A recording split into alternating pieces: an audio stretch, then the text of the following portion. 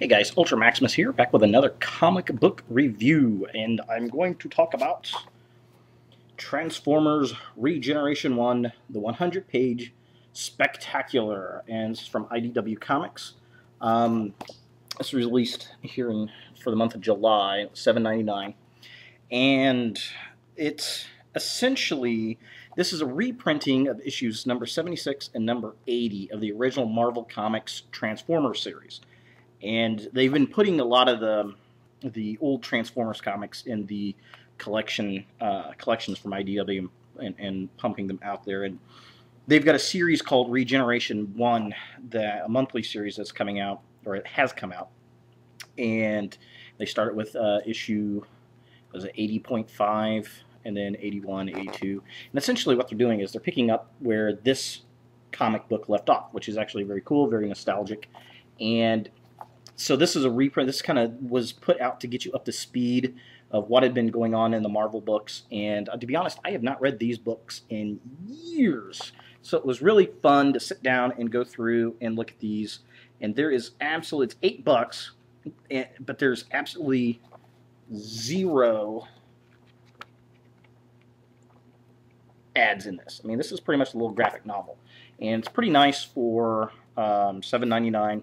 The cover itself is actually a cardboard, little cardboard magazine cover type thing, and the pages inside are the old school, not really old school, but they have a more paper feel than a magazine feel. And the artwork in it is absolutely spectacular. Guys, remember that? Remember that old style? I was always a bigger fan of the cartoon than I was the Transformers comics, but I did like the comics a lot. And essentially what this book, it's right after Unicron attacks Cybertron in the comics, and it's a different timeline. Galvatron comes back basically from the comic, or the cartoon line, and he's in this timeline here. And the Autobots and Decepticons have a treaty, and Prime is dying. He makes Grimlock the leader of the Autobots. He actually, and it's funny because this is at the end of the toy line as well, where of G1, where we've got the Power Masters and the Target Masters, Headmasters, Pretenders, Action Masters. All those toys are out and running, and they pretty much, well, the Target Masters not so much, but the other ones all pretty much make an appearance in here. Grimlock actually turns into an Action Master, and I totally forgot that.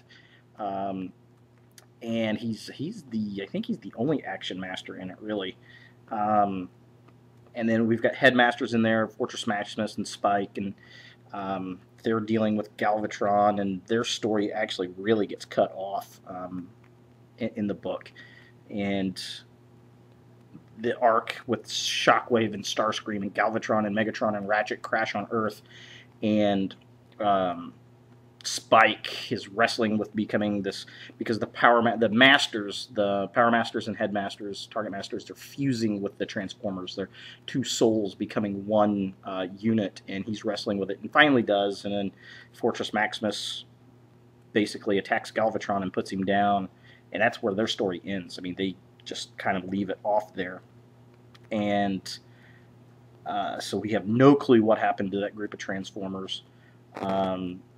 And then Bludgeon, the Pretender Bludgeon, and some of the other Pretenders, what's left of the Decepticons, they take off, sabotage the Autobots' ships during this whole peace treaty thing. Cybertron's tearing itself apart, and they take off, and they find this planet called Clo, and they're basically starting over, pillaging and plundering, and then Grimlock and the Autobots, like Prowl and Blaster and Wheeljack and them.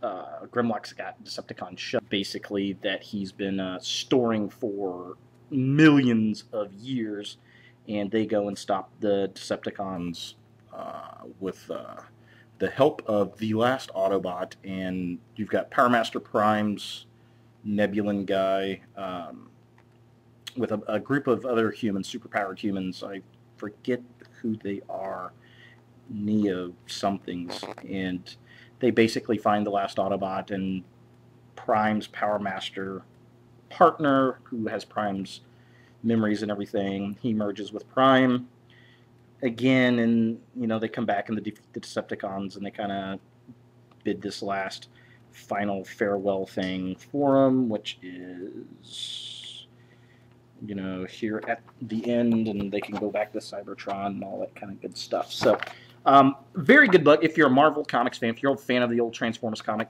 this is definitely something to pick up if you see in the comic book shop. Although it's kind of interesting that the cover, the cover art's really good, but Grimlock has blue eyes there, and in the comic books, or in the comic here, there's a good picture of Grimlock. There's one at the very end.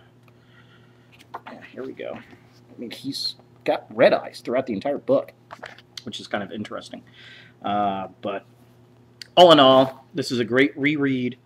It's definitely worth the $8, $7.99 if you see it sitting in the store. Highly advise picking it up. I enjoyed going back, and it brought back a bunch of memories of being a kid and reading these old comics.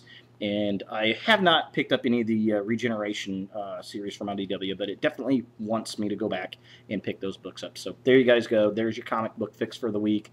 Thanks for watching. If there's a comic book that you're not sure about, let me know about. I'll go pick it up. I'll read it and let you know what I think of it. So thanks for watching, guys, and have a great week.